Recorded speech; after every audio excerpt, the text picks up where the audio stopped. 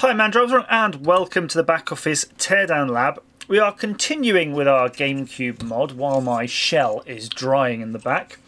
And I'm going to look at today the Xeno mod, which is this teeny tiny little thing. And this apparently fits somewhere within the CD drive. We're going to figure that out.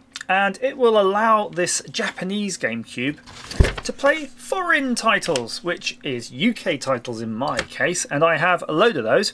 Apparently, this allows it to read, I think, copied discs or some specific disc, and you've got to adjust the laser. There's a whole instruction on this. And it came with this DVR, so it can run the DVRs. And this has something on it called Swiss, and then that's like a Swiss Army knife tool, and apparently that lets you boot from different regions. And also there's this candy little thing which apparently fits in the little serial port at the bottom and lets you put in a micro SD card. So I presume it's going to be reading that. Say it's chip select on there, clock ground DID1. So it's probably going to just read that as a 1-bit SPI bus to get data in and off out of that. But I think you always need the CD, and you definitely need the mod chip. So I guess you're not reading any non-Nintendo approved CDs until you get that in there. So I'm going to take it apart. I had a look. I originally thought that this went on the main board somewhere, but I couldn't find this this bit of circuit anywhere, so I have to assume it's on the drive, which makes a lot more sense really. So I've not followed, I've not read the instructions fully on this, so we're kind of just figuring it out as we go along. But part of the process, again, is this weird laser calibration. So I think if you're going to do this, you probably ought to make sure you have a multimeter so that you can read off the value that the laser's set to. That's going to be a resistor. So at least you've got some idea of where you started. And what you might want to do as well is kind of assemble your Gamecube and all of the parts so you can test it without having to have it installed in its case, because look at all this. There's a lot of screws and fiddling around here just to get to that adjustment, I should think. In fact, I haven't even seen the laser adjustment. It could be this. It could be this. So let's have a little zoom in, and hopefully I'm not destroying anything here. So you can see there clearly an adjuster. I suspect that's the laser adjuster, so we'll probably figure out how to measure the value of that at some point. But this is the area, because it looks the same as this. Let's just see, or does it? It's definitely the right thing. I'm not quite sure. Oh yeah, it does say 10615, so 10615. So yeah, that's the white ray wound. And they're showing the Xeno mod in this orientation, aren't they? So the idea is, it seems that it should be able to sit on there. Yeah, so you can see on the bottom, we're going to have to zoom in. We're going to have to zoom in. You can see just the very edge here of some wires. So they'd fit some through-hole wires here and then drilled it out afterwards. So that's why you've got these. And then you see, if I turn it slightly, you can see the metal edge of this wire, but there's no pad, unlike the top where there is pad. So technically, if you can fit this properly, it shouldn't short out. So that's why it's like that. And it looks like they've got cutaways and things, so it doesn't foul with surface mount. So it's definitely designed to be fitted in place. I have seen people installing this on wires though, generally. Maybe because it's easier to do if you're going to cock something up. Also, look at this. That looks suspiciously like a bodge, like maybe there's a factory fit bodge in here. Okay. So we have a number of connections to make, and there you can see power, CB, DRAM. So there's 6 of those. So I've got my soldering iron on and warming up. I'm just seeing how this is going to happen here. So I'll keep the diagram off the screen. I'm going to center it here. In fact, let me make sure I can definitely see that diagram. And we're going to have 1, 2 there, definitely. 1, 2, 3, 4, 5. I'm trying to see the 5 and the 6 here. Oh, I see that test point here. There's a little test point. So if you align it to these test points, I suspect you'll do all right. So let's just go for it. So I've got the old soldering iron out. Now I wonder if we should be tinning these things and putting some flux in. I'm going to try without, see what happens. So the board definitely likes to wander. So I'm going to hold it. I'm going to actually use the camera because the camera is a little bit more vertical, so I can actually see better with it. I'm trying to align it up in a way that will reduce. I think that is best because we want to make sure that it's going to maximize the our ability to solder onto those other pads in there without shorting them, and that in there is the one that looks the most suspicious.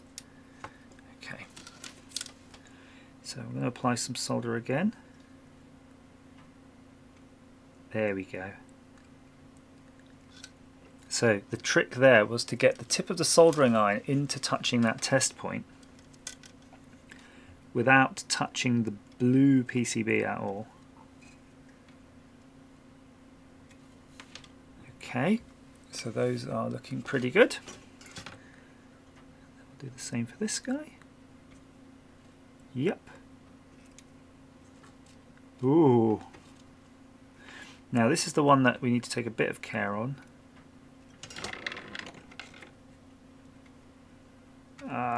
Right, so those two I do not trust right now. So what we're going to do is we're going to remove that solder.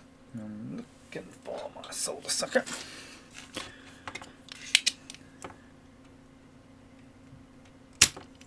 Yes. So you can see this one actually was okay, but this one wasn't. So the solder just floated on top.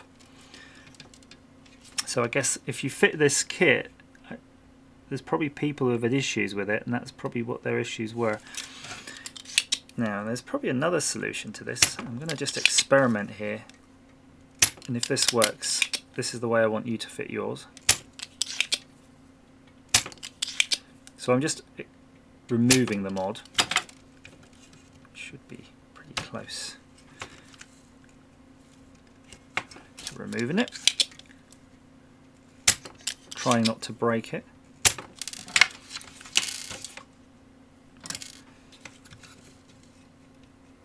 Look at that, it's actually pretty well on.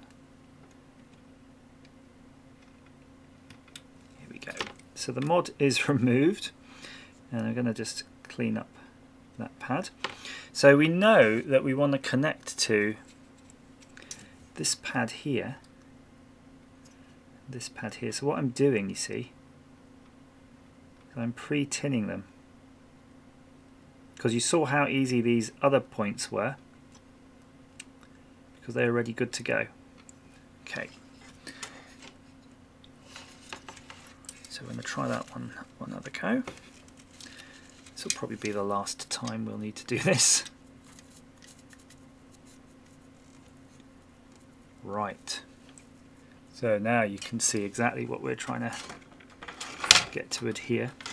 So I'm first going to just try without putting any additional solder. And you could see that one took right away. So that with that one pad, you can see it took right away. So that does eliminate a lot of the worry. So I'm just going to apply solder to the other thing. Yeah, it's not a bad design really. They probably should have used a thinner board though. You can get thinner PCBs.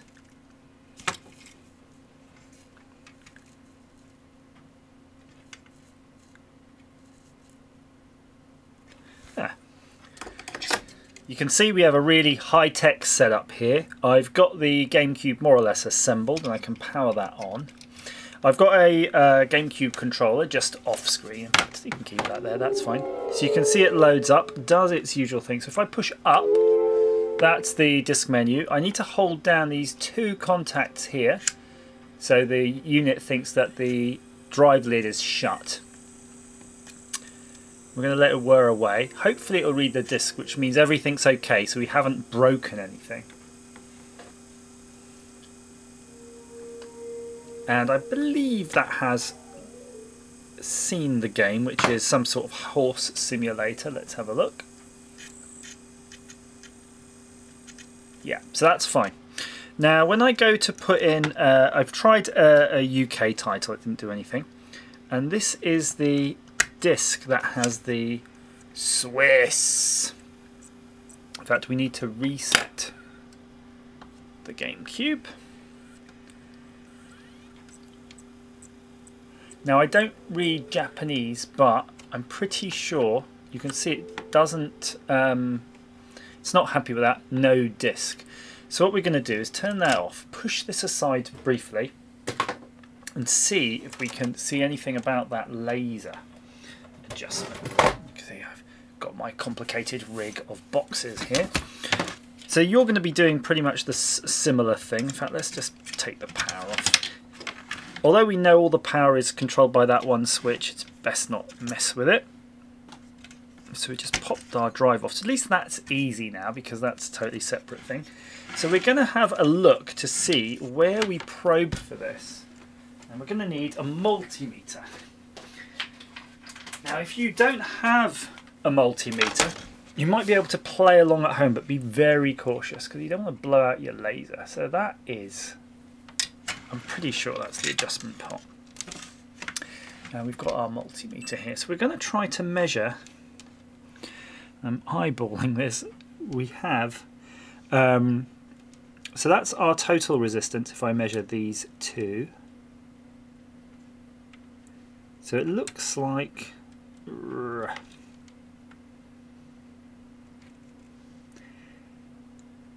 looks like a 620 ohm variable resistor. So I'm going to measure from the top leg here. Let's see if we can zoom in a little bit more, and I'll just read off the numbers, don't worry, I'll just read off the numbers. So we're going from the top leg here to the, which I assume is the adjustable part. I'm seeing 0.1 ohms. And then I'm seeing 0.624. So maybe these are pretty much just connected together. So the adjustment is going to be between here and here. So I'm going to now read that off again with a bit more care. So in fact it's the same as doing that probably. Should be 0.625 kilo ohms, so 625 ohms. So then what I suggest you do, I'm just going to get a little piece of paper here, so you have this here, and we're going to write 620 ohms. Now I've seen figures touted around 200, which sounds, to be honest, a little bit high. I mean, if you think about it, you are giving it a significant boost if you're turning it from 600 down to 2, but let's see the direction we're going to need to take. So if that's that way, let's get this. I'm just going to find a tool that will adjust that. Yep, so that, I've already adjusted it by accident. And that's now 609, so turning it to the left seems to be turning it up. So let's go for something around the 500 mark. Oh, that's 300 ohms. Wow, that was not much of a turn. I'll zoom in and we'll work out what this looks like to you guys. I'm going to see if I can bring it back to where I was. Okay, so you can see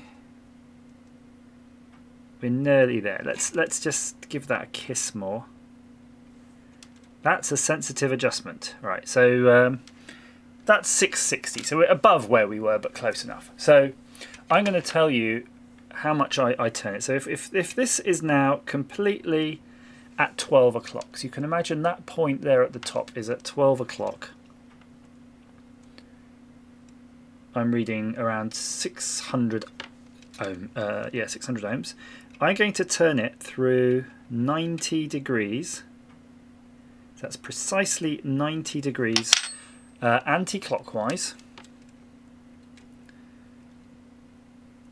and that's taken it to 143 ohms. So you don't want to be anywhere near that. It's a really sensitive adjustment. So I've adjusted it back as if we've just turned it 45 degrees rather than that, and now that's at 332, so it's pretty much half the power. I'm just going to tweak it a tiny bit more, and now we're at 383. Let's just try it, shall we? We've got nothing to lose at this point, apart from maybe blowing up a laser, which we definitely don't want to do. So yeah, you'll have to do your own research onto what people recommend. It's all a bit hearsay, to be fair. There might be a better instructions somewhere on the internet, or some instructions on the internet. Just do your research. But I'll tell you, we'll do the test now, and I'll tell you what we achieved or not. So that's our disc put back in. Let's put our monitor back. Boom. Turn it on. Okay, so getting worried there. I was holding that and it didn't spin the disc.